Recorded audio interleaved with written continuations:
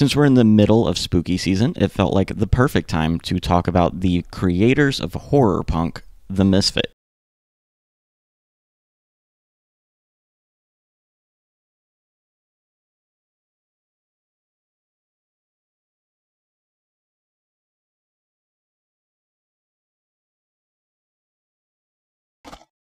I can't remember if someone recommended I do this video, but if you end up really enjoying this style of video, just kind of looking at the story behind bands, and you want to see one on your favorite band, leave a comment below. I keep a running list of bands that my viewers recommend I do a video on, so hopefully someday I'll get to it, and then you can have a little bit more of the history behind your favorite band. Also, if you like this video, consider sharing it with a friend, subscribe if you want to see more of it, and please like the video. It really helps with the algorithm. Glenn Anzalone had a pretty interesting start to his life. He was the third of 4 sons, born to a TV repairman and Marine veteran, and his mom was a record store employee. Like a lot of kids who grew up in the suburbs in the 60s, Glenn had a deep love for horror movies, mostly of the B-rate variety, and comic books. Growing up in Lodi, New Jersey, he was a bit of an outsider. He said that while other kids were reading, quote, stupid stuff, he was reading things like Edgar Allan Poe. When he was pretty young, Glenn started to develop a deep love of heavy metal music, but also alcohol and drugs. By the age of 10, he started to abuse alcohol and drugs, which led him into a little bit of trouble with the police, but by the age of 15, he was completely sober. As a kid, he started taking clarinet lessons and then eventually taught himself how to play the guitar, which led to him being a little bit involved in the local music scene that was happening in New Jersey. He was an untrained vocalist, but he started to sing in bands like Tallis and Kudot and Boojang, which he said was mostly just like Black Sabbath covers and other heavy metal band covers. Even though he was a completely self-taught singer, he wasn't that bad, and his vocal ability got the attention of quite a few of the local artists in the Lodi, New Jersey scene. But Glenn's first love was always comic books. When he graduated high school, he ended up going to the NYU Tisch School of the Arts to kind of study how to create comic books. Maybe it was kind of being in and around New York as a young man in the mid-70s, or maybe it was, as he says, his just deep anger at everything. But Glenn started to really fall in love with that underground punk scene that was happening in New York around CBGB and Max's Kansas City. So Glenn decided to create his own project that would kind of showcase his influences and his art. He decided to create a band that would play strictly original music, unlike his other bands that he was in before it. So in 1976, Misfits was born, and he named it after Marilyn Monroe's last film that she was in. Glenn knew he needed other people than just him in this band, so he started looking around for other musicians. He first found Manny Martinez. Manny was actually a high school friend of his from Lodi, New Jersey, and the two of them started to look around for other people to join the band. They started to just bring in other friends they knew who owned instruments or played instruments and just kind of had like haphazard rehearsals for a bit. Nothing really regimented or serious at all until about February of 1977 when things started to ramp up a notch. Manny happened to see a neighbor of his taking a bass out of his car, and kind of understandably, Manny thought that meant the kid played bass. So Manny asked him if he wanted to join the band, and the kid said yes. But Jerry Only, who had only gotten the bass a few months earlier as a late Christmas present, had never actually played it before and didn't know what he was doing. But when Jerry joined the band, the trio of Glenn, Manny, and Jerry started to rehearse more seriously and actually try and form a project out of this loose group of musicians. Jerry was born Gerald Caiafe Jr. in Lodi, New Jersey in 1959.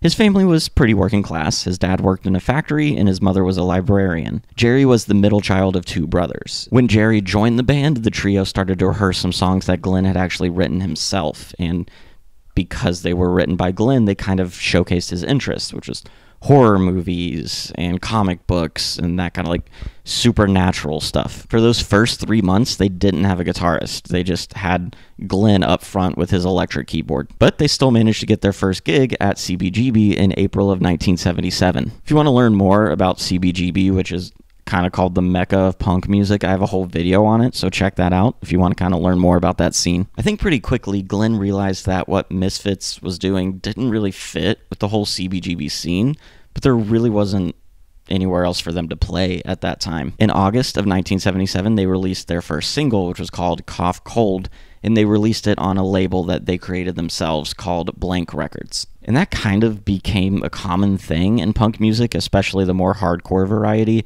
with bands like Minor Threat and Black Flag both creating labels to self-release their own music.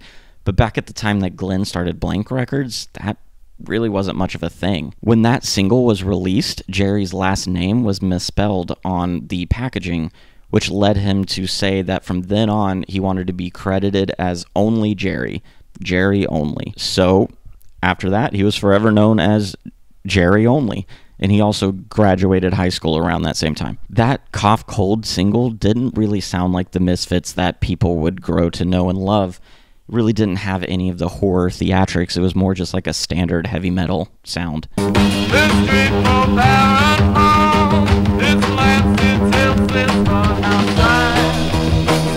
Right after they released that single, Frank Licata joined the band as a guitarist, and that let Glenn focus mostly just on singing and being the frontman, and he no longer had to play his keyboard. Frank went by the stage name Franche Coma. A few things started happening at once towards the end of 1977. Mercury Records, who didn't know that Glenn had already created and released something through a label called Blank Records, because why would they know that, also released an album through a subsidiary label that they created and called Blank Records. So in order to just own the naming rights to Blank Records and not have to deal with all of that, they bought it from Glenn, and for payment, they gave him 30 hours of studio time. And Mercury also had the option to release their first record after that studio time. Glenn happily accepted that offer. He wanted the professional studio time. I mean, what indie band wouldn't? But also around that same time, Glenn and Jerry started to think that Manny was a little bit too unreliable for a more serious band. Manny lived across town, and he would often miss rehearsals. So they kicked Manny out of the band, and Glenn called up an old friend of his named Mr. Jim to fill in on drums. So Glenn, Jerry, Franche, and Mr. Jim entered the studio to record their first album. Jim Catania had known Glenn for quite a long time. They were old classmates, and they had been in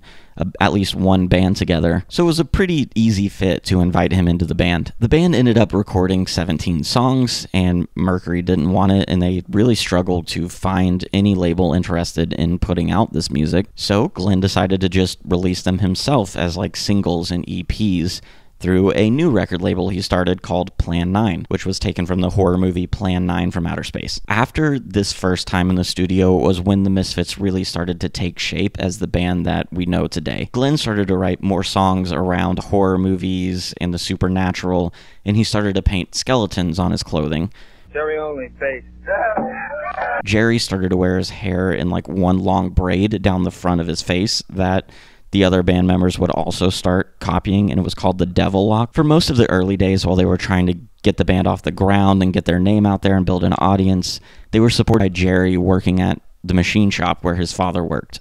Glenn fully embraced the whole do-it-yourself attitude of punk music and had designed most of the artwork for the packaging himself. In order to support the singles and EPs they were putting out, the band really focused on playing more frequently and touring, which Franche didn't really like. He didn't like the harder touring schedule, so he ended up quitting the band after a show in Detroit. The band drove him home to New Jersey from Detroit and then drove back to continue the tour. After the tour, Mr. Jim also quit the band because he didn't really like the new horror style that they were moving into. Mr. Jim played kind of a more standard punk style, very fast, very feverish, and he felt that style didn't really fit in with where Misfits were headed. They definitely were moving beyond just standard punk and just wasn't really a musical fit for him, so he decided to back out. Franche went on to form another band called Active Ingredients, and Mr. Jim ended up mostly focusing on the other band he was in at that time called Continental Crawler. Mr. Jim would also eventually move on to play for other punk bands like The Adults and Aces and Eights. He's still around playing in other punk bands in mostly like smaller markets. By December of 1978, those two guys had been replaced and they were a full band again. They brought in Joey Poole, who went by Joey Image, to play drums. He was another guy from New Jersey, but he had spent most of his life living in Manhattan. Glenn and Jerry actually saw him practicing in a studio in the city and asked him if he wanted to join the band. And on guitar, they brought in Bobby Caulfield, who was known as Bobby Steele. Bobby grew up in New Jersey, but moved to Manhattan in 1978, and he played for several other punk bands before joining the Misfits. He had placed an ad in a magazine, which Glenn responded to, and he got an audition and made it into the band. They released a single through Planet 9 called Horror Business in 1978, and it featured this kind of like skeletal figure on the cover. That song is said to be inspired by Nancy Spungen death. She was the girlfriend of Sid Vicious, who died from a stab wound. A lot of people think Sid was the one who killed her, though that was never actually proven. Sid would die of an overdose a few days after getting out on bail for that murder. I have a whole video on the Sex Pistols if you want to watch that. It'll be linked in the description below. But it was rumored that Sid was going to launch kind of a solo career, and he had picked the Misfits to be his backing band when he did that. So there was always that kind of like Sid Vicious Misfits connection, so people think Horror Business was written about Nancy's death. The figure on the cover, the kind of like skeletal figure, was inspired by the Crimson Ghost, who was from this old like film serial in the 40s. The Crimson Ghost quickly became the mascot and the main logo for the Misfits, and it's one of the most iconic logos in the history of rock. A typical Misfits show at this time would open with a series of horror movie trailers projected on a screen, at the end of which the band would break through the screen and start playing. At one point, the Misfits opened for the iconic British punk band The Damned, and Jerry, after the show, kind of broached the idea of doing a tour with them in the UK, which eventually came to be. Kind of unfortunately for everyone involved. It turns out when the Misfits got to England, the singer of The Damned didn't think Jerry was all that serious about that conversation and had no plans for the Misfits to join them on tour, which wasn't helped by the fact that Jerry never signed any contracts with that singer or the band's management. So when the iconic British punk legends decided to try and make something work and get Misfits on the bill, the Misfits kind of got frustrated with the rented gear and the lack of pay, and they ended up leaving the tour after 2 shows. After that, Joey Image quit the band. He had been struggling with some substance abuse issues, and he had some frustrations with Jerry and Glenn and some creative differences, so he ended up flying home. He played with many other different punk bands and ended up reprising his role in the Misfits in 2000, but in 2016 he was diagnosed with liver cancer and unfortunately passed away in 2020. Meanwhile, the band was in England with a flight home at the end of the tour that they were no longer on, so they decided to just kind of hang around in England for a bit. Jerry only had actually somehow become friends with Sid Vicious's mom, so she offered to show him around London. So while he was out with Mrs. Vicious, Glenn and Bobby decided to go see a band called The Jam. While they were waiting for The Jam to play, they got into a fight with 2 skinheads and ended up spending a couple days in jail, which was the inspiration behind the song London Dungeon. With no drummer, the band ended up taking a few months off until they finally were able to replace Joey with a drummer who had never been in a band before, named Arthur McGuckin, who went by the name Arthur Googie. At the same time, Jerry's younger brother Paul, who was only 16 at the time, had been a longtime fan of the Misfits. He had loved them basically since Jerry joined, and he was learning how to play guitar, being taught by Jerry only and Glenn. Paul at that time was also going by the name Doyle, and he would later become Doyle Wolfgang von Frankenstein. Though the band had a little bit of a problem. They already had Bobby Steele on guitar, but they kind of wanted Doyle on guitar instead. So when Bobby missed a recording session, Jerry kind of seized the opportunity and fired him from the band, and then he was replaced by Doyle. Jerry said about that whole situation, quote, "If Bobby had something to do, then the band came second. We eventually replaced Bobby with Doyle, and the rest is history. Doyle is a phenomenon as far as guitar players go," end quote. But Glenn remembered things just a little bit differently. He said, quote, "They wanted Bobby out and Doyle in. I said, look, I don't really care, but don't lead Bobby on anymore. I was teaching Doyle stuff on guitar, and it wasn't working. His hands were just too big. They didn't tell Bobby, so I did.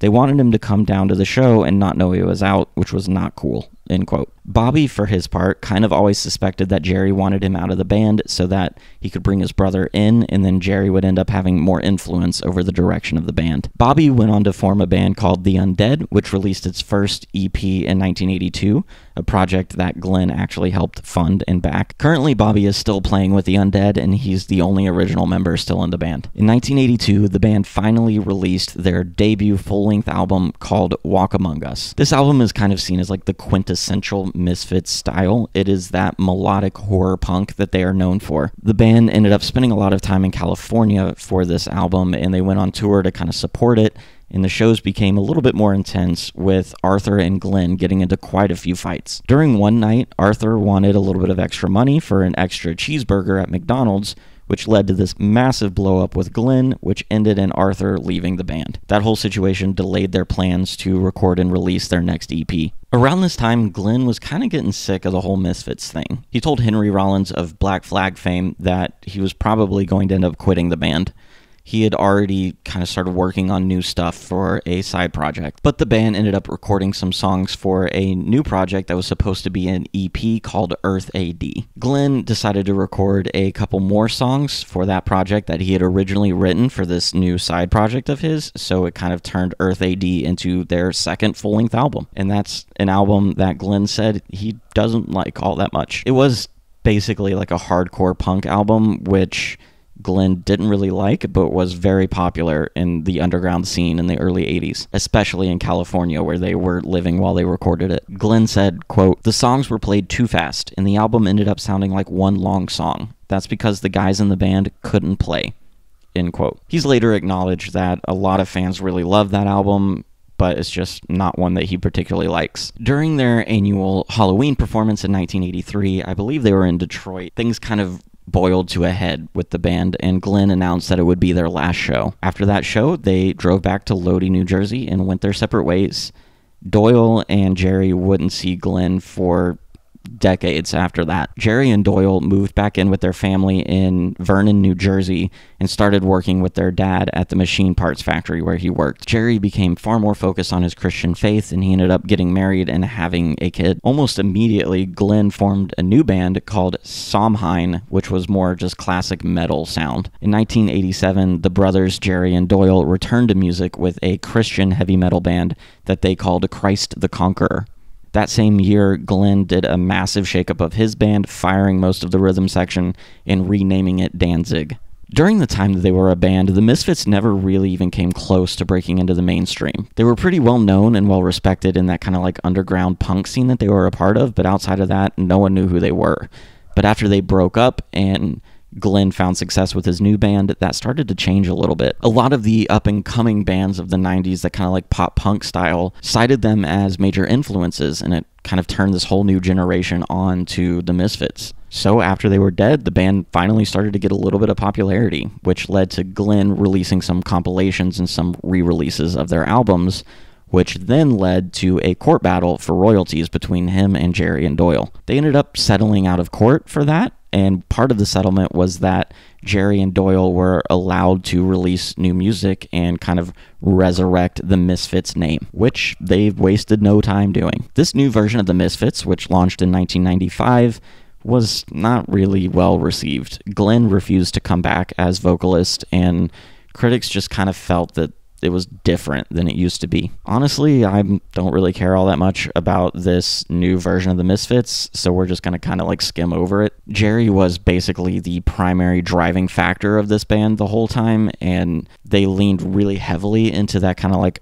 horror theatrics, and it kind of came across as manufactured and kind of silly at this point. Glenn summed up what many people thought about this new iteration of the Misfits. He said, quote, "The band you see now as the Misfits is not the Misfits. It's one guy trying to relive something and make some money because punk is fashionable again," end quote. But during a particularly disastrous show in 2000, two of the new members of the Misfits, including the vocalist, ended up just walking off of stage and quitting the band. Michael Graves, who was the new singer, said that he left because he never felt respected. He never felt like his opinion actually mattered in the band. Jerry was kind of a dictator and said that if Michael didn't like it, he could leave and Jerry could find someone better, which Michael very much doubted. In 2005, Doyle started his own project called Gorgeous Frankenstein and even started appearing with Glenn at a few shows and playing some old Misfits songs. In May of 2016, Jerry, Doyle, and Glenn announced that they would be reuniting and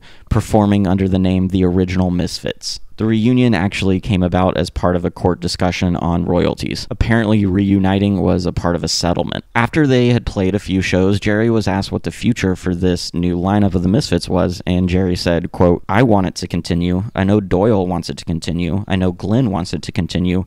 We just have to be big enough people to make it continue. And that's where we're at, whatever it takes," end quote. By 2019, Glenn was kind of hinting that this reunion was coming to a close, and that was around the same time that released court documents revealed that they had agreed to do 10 reunion shows as part of the settlement. But as of Halloween of 2022, they were still playing shows together. And that's the Misfits. Let me know what you thought about this band, about this video in the comments below. Are you a Misfits fan? What's your favorite song? Are you a fan of any other horror-themed metal, punk, rock bands? Also, if you liked the video, please give it a like. Consider subscribing if you want to hear more stories from music history. I try to release a few videos a month, just kind of telling the story behind some popular bands and music genres.